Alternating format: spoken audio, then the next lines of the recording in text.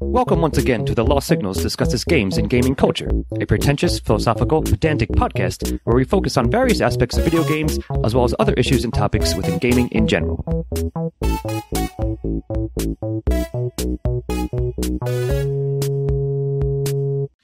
Hello, and welcome back to The Lost Signals Discusses Gaming and Gaming Culture.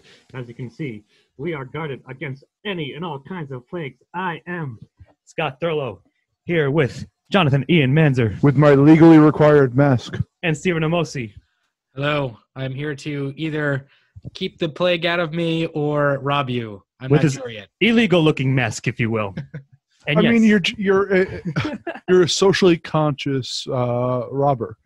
You know, you don't want to get your victims sick. Yeah. You just want to take just want some money here, man. That's right. That's right. A true Robin Hood of the modern age, if you will. And yes, we're going to discuss games that either, like, I guess, feature plagues and/or viruses as like a central conceit, or at least have them as an integral part of the story and/or mechanics. So there's not that many, but with that, I think E has a couple that he wants to start off with. So what do you got there? Dr. Mario. That's a good one. That is a very good one. That was a game that I used to play all the time on days that I was home sick from school. Super fitting then. Yeah. And who knows, perhaps it was getting you sick in order to play it more. But what came to mind when we first discussed this topic was Plague Tale Innocence. Of course, yeah. Which One is dealing with the Black for us, yeah. Plague and specifically the rat-borne aspect of it, even though the rats in there are... There's a bit of a supernatural element there, but still. And I also want to bring up quickly Vampire, which I also recently played, which goes with the Spanish flu. Nice. Yeah. So, like, actually, it's funny because I remember you recommending, like, you played it first. It came out, not 2 or 3 years ago at Max. And you were like, oh, by the way, it's in London in 1917 or 18. And you're a doctor and the Spanish flu is happening, and also you're a vampire. So it's like both. It has two, like a real world-setting plague, pandemic, and also a supernatural one, like a fantastical one. So yeah, very good call, and I didn't think about that one. So I'll throw a couple. One I want to save for later, but I thought of it just before I started as well. Dishonored, the series, also features a rat-borne plague that's like vaguely supernatural kind of in nature, but also naturalistic as well. So that was a pretty good one that I didn't realize at first. And which you can actually use, like one of your powers eventually is to summon a bunch of a rat swarm to eat people. Same in Plague Tale. Yeah, Wow. yeah. I mean, I guess because of the actual bubonic plague from actual medieval history, that, like, of course, it's associated with those animals. So games who are going to do that almost, I guess, feel compelled or obliged to include that in some way as a mechanic. So what do you got, Stevo? What's your plague game or two? Well, like both of you guys, I did recently play Plague Tale as well, and that game is just awesome. So I highly recommend everybody check that one out. But one that I wanted to mention was a game that I played most of a couple years ago, Bloodborne. Oh, nice call. Yeah. You know, focused around a like bloodborne disease. And it's one of the From Software games. So it's kind of like a Victorian era alternate reality fun. I mean, it's got a lot, like, not a lot, but some Lovecraftian elements, but filtered through that kind of framework, like you were saying. Yeah. So that's a good one. I know there's a couple more that you'll probably mention, Scott. I got you. There was nothing else that was like that jumped out at you off the maybe Left 4 Dead. Yeah, I mean, so like I'm going to lump any zombie game like even above that, Stevo. You guys might say Res Evil, of course, because every single game, of course, is about like T or C or V, whatever fucking virus it is in any given one. Right. Sure. You're so angry about that naming system in Resident Evil. It's just so fucking random. Like, all right, listen, my academic talk about pop culture this year was going to be centered on Resident Evil, so I'll expand later. But yeah, of course, like, it is a framework for it. There's another good one, or similar, is Last of Us. That's also featuring a plague, and the sequel is coming out soon.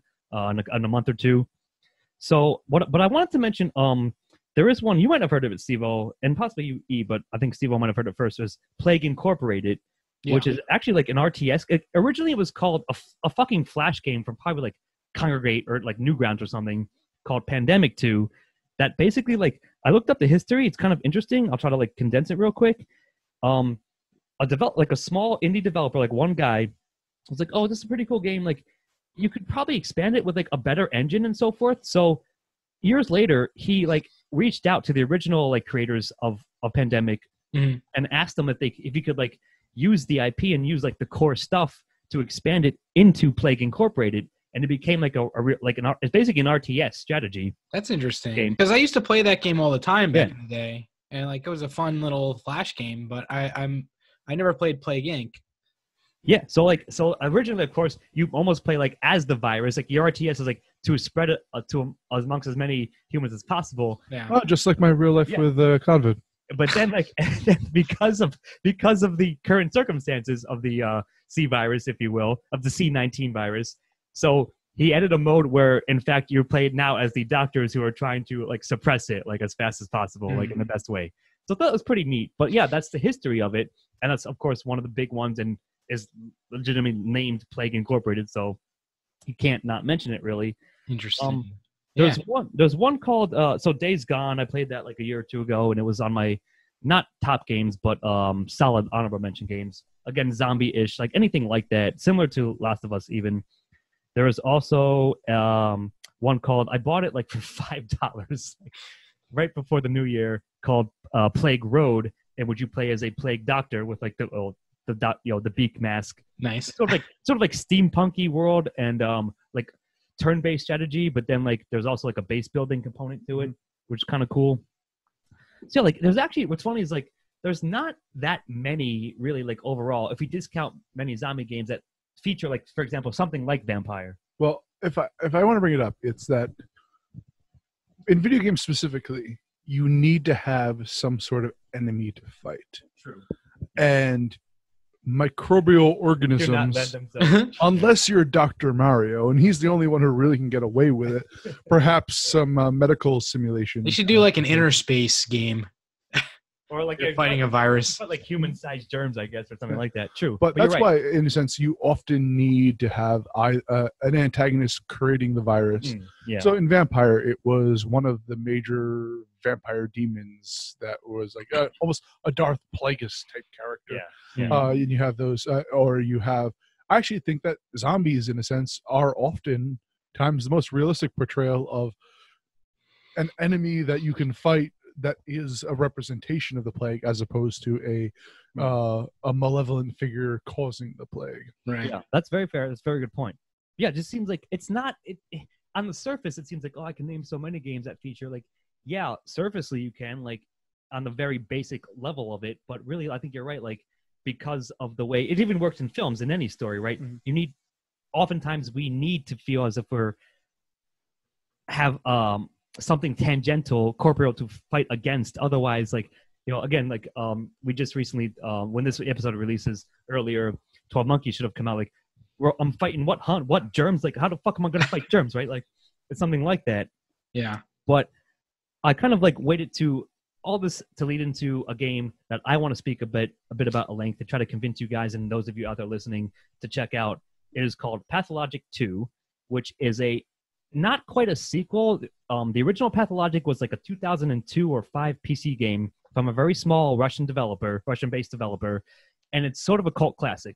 So they redid it, like HD, put a nice fresh treatment on it, expanded things that they couldn't have, were not able to do in the original, and re-released it as a console port. And I played it it dropped about 2 weeks before the actual onset of the real life quarantine pandemic. So like right after my birthday, I bought it, and I just fell into it. Now I will say this: it has some jankiness to it. There's some technical issues. It's not the worst I've ever seen, but it is noticeable. No John Wick. Did you say that the gameplay is infectious? Kind of. Yeah. Yes, I would, and I do like that. But the framework it's sort of like an anachronistic, like 1910s, 1915 small Russian town/village that's being ravaged by a disease. and you are a local doctor coming back to town and trying to figure it all out. And the gameplay loop like feeds into that. Like you can get infected, and you probably will easily. Like you're not immune to it at all. Right. But the way it works mechanically is that means now that you're trying to keep yourself alive. There's other meters too. There's it's a survival kind of like first person survival, not even horror really, just survival scavenging. But you got hunger, thirst, stamina, all that sleep, exhaustion, I believe is what it is. So if you get infected enough, that means you're like, you know what? Sorry, random citizen, or sorry, NPC that I've grown attached to. I need this fucking shit to save myself to survive the next fucking hour. Like, it's intense. Like, it makes you feel that you are just helpless within the game world. Like, it depowers you. Well, that's what survival games are all about, though. I think, but it does it in such a perfect way. Look, good. How can we not have mentioned Oregon Trail, which taught every one of our generation about dysentery is, and I actually got dysentery from eating too many coconuts in Stranded Deep recently. So, Stranded Deep is another video game. I got diarrhea from them, and I just drained all the water from my body, and I died. But the thing is, like, survival actually does show. Sure. It's interesting. It's a difference between the enemy being the disease being an effect of the circumstances of the game. Yeah, I think that's a good or you have like real-time strategies, which will have an event be the disease, right. But it's kind of like Plague Tale almost seems that it falls into that idea that there's a story going on, and it happens to take place during the plague, and not that the plague itself is in fact. I think that you're right. It's a very important subtle difference, and when handled well, like it's impactful. Where when the opposite end of the scale, you're just gonna be like you're desensitized to it, I think, or it's not as meaningful because it just is in the background, and therefore it's not, you don't connect to it. Is there gonna be Assassin's Creed Black Death? I certainly hope so. Like, what's funny is like I thought the original one would be that because it was taking place through the Crusades, but it was one of the early Crusades, not the Saladin. Yeah, Saladin is coming. Saladin's coming, but plagues are not. No, but like they're Stranded Deep is funny that you mentioned that. Like, it's a indie-ish game that just came out that features like that. Like, it's almost like an Oregon Trail and first person. But yeah, man, I'm just gonna talk up a little bit more about Pathologic 2 just to try to convince you to check it out, because thematically it's got this haunting like framework to it where you're both within and without the town. Like, I don't know how to describe it without spoiling like the magic of it, but at the core of it, like, you legit can't, unless you fucking save scum the shit out of it, and even that is going to be like quite a hurdle. You'll just watch townspeople die, and like the whole framework is you get, I believe it is 12 days, right? So at the end of every day in game, when the bell tolls and it tells you like X population died, X population committed suicide, here's how many people are missing, right? It just like the numbers just become staggering, and I think it's very affecting. But it's hard to do that, I think. I think Vampire might be the second game that actually did that, like handled it well and made you feel part of that world, made you feel as if you were trying to do the best you can, but you're just so overwhelmed because you're fighting an enemy that doesn't actually have a face and has no agenda, really, you know? Although they did give it a face with the Vampire that's Queen. The supernatural part of it, right? Yeah. Like, you're also dealing with an actual plague. So you're an actual doctor in 1918 trying to heal people. Yeah. Yeah, I mean, I really want to give as much as you're giving that the props that you're giving it. I really want to give Plague Tale massive props. I think this is one of the most fun games I've played in a while, and actually got me back into like finishing. Like, it had been a little bit since I finished a game before I played that last year, I guess, or 2 years ago maybe. Came out in 19. Yeah. But it was just such an enjoyable experience, like a really well done story that's not super hard, but not super easy either. No. And just a really cool world to go through. I guess maybe I shouldn't describe it like that in light of current, but like, you know, it's a really fascinating like mix of the real story of the bubonic plague and the supernatural elements that they add in. that probably even became part of like the legend of stuff like that, of events like that, like in medieval times. So I highly recommend Plague Tale if you're looking to play a game that's centered around, kind of illnesses or broadly like those types of times. Well, it's interesting that you bring up because you already see in America the mythologizing of certain figures involved with the virus. I think in the future that some of the leaders will be held to a higher, maybe an unrealistic depiction. Well, I got takeout the other day, and with my takeout, I received a shirt that's like Dr. Fauci in Dr. Fauci wants you to stay home. Dr. Fauci. It says should be wearing it right now. Dr. Fauci wants you to stay on your couchy, and it's like in the Simpsons style on the couch, like on the Simpsons couch. It's a great shirt. But like, there really there is that like level of anytime something huge like this happens, this level of like mythologizing the central characters, whether for villainizing them or making them heroes, Sure. Yeah, you're absolutely right.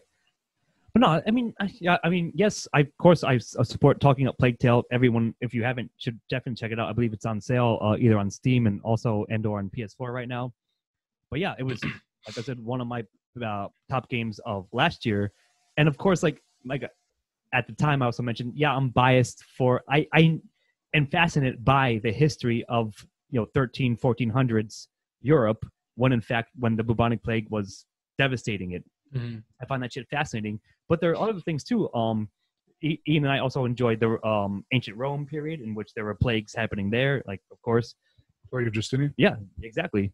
And there's one or two other ones. But yeah, but all I'm saying is, like, I think Plague Tale was previous to Pathologic, and I know it came out before. I just happened to play the port recently.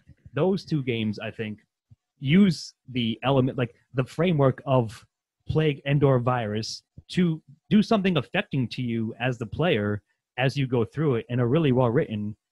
And just like they address that stuff without flinching from it, but also like making it accessible to a degree, like accessible in quotes, I suppose.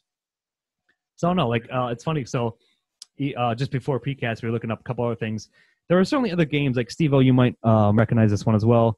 There's Deus Ex, a couple other things where they had, like, I guess I'll say plague-like events that happened during the course of the story, but were not necessarily the focal point, nor like the central like framework for it either.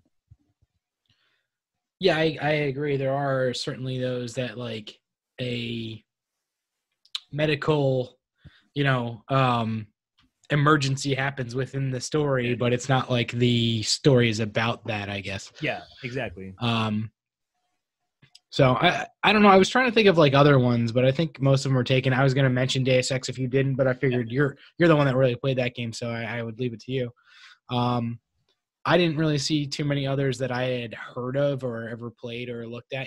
Like there are a couple other ones, but I was like, I don't even know this game. Yeah, I was trying to get at, like, there aren't, like, it seemingly aren't that many, so I just want to sort of take this opportunity to talk up some that did do it. Again, to go back to one, it's difficult to do it. Fight.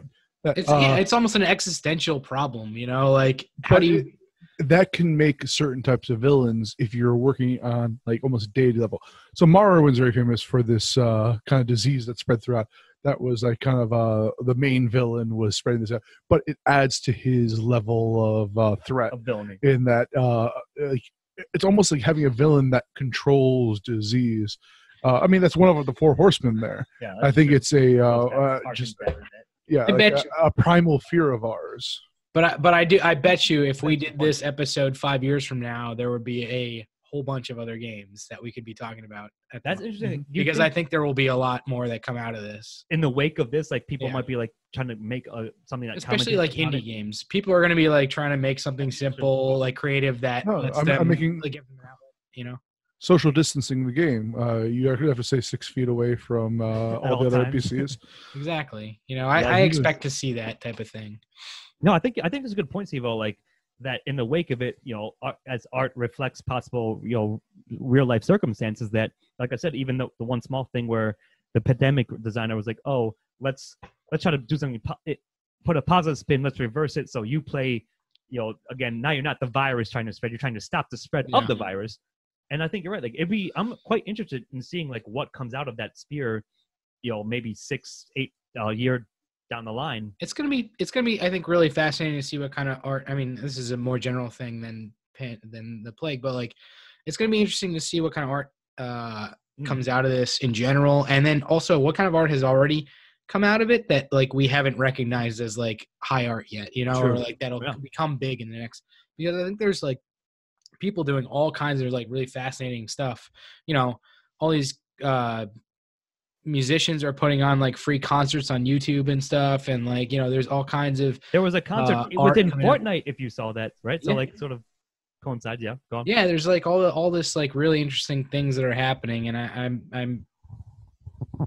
I'll be interested to see if that type of thing continues on, or if it if the art community converts back to kind of what it was pre-plague, or if it's forever changed. Well, to promo an upcoming episode, because this is our plague month, we're doing a philosophy detailing how different diseases have affected popular culture at that time, and how they afterwards, both by plague, the Spanish flu, typhoid. Woodstock happened during a pandemic, Really?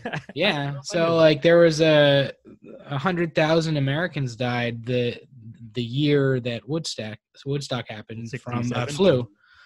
I mean, it was like not, it was a full year. Like this is we're at 80,000 after fucking 2.5 months. So with this thing, so like you're gonna win that bet.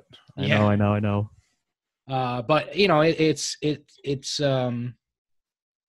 it's going to be really interesting to see what happens art-wise in terms of this, and just like the way that people live. I think that people's lives are going to be changed forever. Like just their daily, day-to-day. I'm guessing that we're going to have a lot more germaphobes after this is done. Like stuff like that. Should hope so. I'm guessing so. Like I'm hoping at least that many of us can now work from home in general. If you're in like a regular sphere like that, like even like so, I'll tie it back to at least to video games in general. There was like Last of Us was delayed twice. Once, the second time because of course the disruption. But I'm just saying, like now that like many studios have of course been forced to have their employees work from home, they're trying to find ways to work around, like to get it done, like to ship it and so forth. So I think like that maybe like that will alleviate some pressure on the crunch culture. That's like also, like we're gonna do an episode on that for sure. I'm not sure, but I'm just saying like.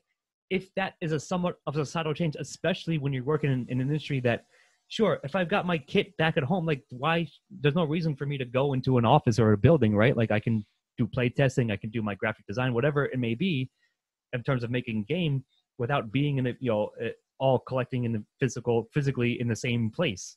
Yeah, and hopefully, developers and just everybody in general, like companies in general take a lesson from this and kind of future-proof themselves against things where their employees are stuck at home or whatever.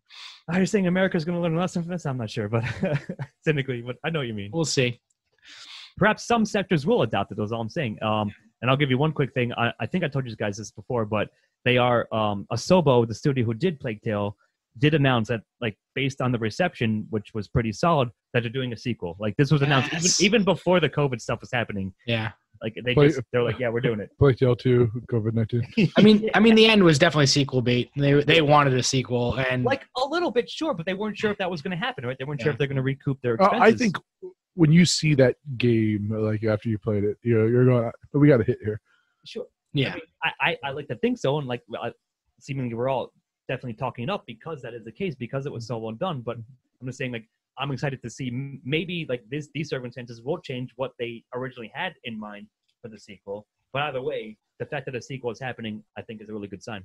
Speaking of which, have you guys looked at the website for Plague Tale? I just went to go look it up, and it's a while back. I did. Like, yeah, actually. So what it was, Steve, like you guys know, what happens is when I get into a game, I'm like, oh, this game's really good. I'll try to look for wallpapers of it so I can throw it on my computer. Mm-hmm. So yeah, I went to their site looking for some cool artwork, and actually a lot of the fans are like in the wake of it. A lot of cool fan art came out that is really awesome. Like that looks really good and specifically designed for screensavers and so forth. Yeah. Let me since we can do this, since we have the technology, let me really quickly share my screen and like show all the people what this website looks like, because it's pretty cool. If that's do it up. That's all right with you guys. Yeah, go for it, man. Yeah, like Right. I'm not sure if I have much more to like point out, like game wise at least, but you got something? Well, Steve, I was gonna say something snarky, but go on. All right. So like this is where you start, and then you go down, and it kind of like tells. I mean, you can read all this. I would say just go and look at it yourself, but like as you go down, it goes like down to the street level, and then and underneath it, right? Yeah, and you still like you know you have all this like interesting stuff about the game itself, and it's kind of a trailer in and of itself, just scrolling on the website. Highest really production values of any podcast I've ever seen right here. Yeah, right. Top notch, baby. And yeah, man. So like, there's the end trailer scene. Yeah. Like even that shot right there. Like I think I had that possibly as one of my screens wallpapers for a bit. But yeah, man. Like I don't know. I do think it's interesting because of the circumstances that indie studios might be working on stuff that is going to address it, or at least has something to say and uses it as a core idea in some way, shape, or form. So, yeah, I think it's it. I'm thinking about actually making that social distancing. Yeah, now he's writing the code. We should do it. We could make it like a little mobile game for that. Yeah, I think mobile would be a nice little test market for it. I got a bunch of skins and stuff that I bought a little while ago. So if you need any like 2D game skins, let me know. Oh, I just thought of one. I forgot one. It's basically Paperboy, but that's perfect mechanic. Yeah, that makes sense. There's one real quick. Our friend Mike Gironda, he's a big fan of the Division games, which I'm not so much. I know they're Ubisoft and all, but the framework of it is that a man-made virus is transmitted via. They put it on money. Like they basically spray the virus on all the money in America, and everybody gets infected. And I thought it was like kind of a funny, like snarky commentary on capitalism and like how it itself is a capitalism is the disease. Yeah, is a disease, of course. So, of course. I just remember that one at the very end here. But yeah, like I don't know. Video game workers of the world unite and take over. I do think it's interesting. Like, of course, given my personal history and interest in these things, and I am no virologist. I am not an infectious disease expert by any means or anything. But I do think it's interesting because of going back to what you said. Like, it's difficult for us as humans to face a faceless enemy that, again, can't be bargained with, can't be reasoned with, et cetera, right? So, like, how do we face that? Which we'll address, I think, much more in depth in the philosophy episode about it. But I'm saying, like, how games have addressed it, or at least used it as a springboard or framework to impart some thematic message, about humanity or about our intersections with diseases. How can we fight them, if we can even fight them, or just basically survive them? Like make it through the wave of them. Yeah, but yeah, I think if you take anything out from this, do check out Plague Tale and do check out Pathologic 2. Absolutely, yeah. I mean, I think that you make a good point there. It is like this like eternal struggle of humanity against like its own death, and like its own death by little tiny what do you call them, germs? It strips us of the agency we think we do have, and it leaves us vulnerable to the message that we are just but flesh that will fade one day. And sometimes you need that reminder, but it's not all that comforting. But yet, first of all, you have to know, not fear, but know you're going to die, and then you can move on. Yep. All right. Well, I got nothing else. Yeah. Go play some Plague games, or don't if it's check out Plague Tale. Really right now with you, or play your own Plague games. So like, I wasn't sure how this month was gonna go because we're doing like all stuff based on plagues and viruses and all this stuff, and I was like, oh, this might like set me off psychologically, but I've actually been finding a little bit of comfort in these things. You know thy enemy. Yeah. Like, for some people it makes it worse. For some people it makes it better. And for me so far anyway, it's been it's been an interesting ride this month, and I'm not having a bad time, so that's good. Well, I'm glad to that being the case. But yeah, like, shed some light on it, like confront it, and perhaps you might come out with a better mindset. And worst case, blame a third party. Yeah, in Canada. Yeah. Oh, we're doing China right now, so. Well, I mean, yeah, but Canada is obviously in short order. I'll bring it back to something like when I took a couple of classes in college, I'll close up with this, about medieval history, and when we covered the actual plague, because of the lack of knowledge in scientific research, they thought God was shooting down visible arrows that contained the plague upon certain sections. So we've come far. Who's to say that's not true? It still is the case, I suppose. I mean, Apollo was doing that to the Trojans in the Odyssey. Or one of those. Yeah. So, there's precedent to God. That's how God arrows. communicates the plague, I suppose. Yeah. But yeah. I think Dr. Fauci says something like that. I'm pretty sure it's on the fact sheet that he read in the last press briefing. Yeah. But yeah, I think that'll do it for tonight. Check out the play games we said, and just hopefully you found something interesting about this, or perhaps it impetus to research something. So, I don't know. You boys got anything else to add? Nah. If not, I think we'll go back to our bunkers that are, reinforced against the plague, and we'll see you next time. Thanks for joining us. Keep safe out there. Be pure. Be clean. And we'll catch you next time. Well, I'm giving into hedonism a bit, so in good tradition. Listen, alcohol definitely kills germs. That's a fact. You can't argue with it. I hope you're keeping yourself busy with something, and, I've been keeping myself busy growing my beard. Indeed. I feel you. It's lustrous, voluminous. All right. Bye, everybody. Cheers. Thank you for joining the Lost Signals Games and Gaming Culture. Check us out on YouTube and iTunes for the shows and more, and on Facebook and Twitter for updates.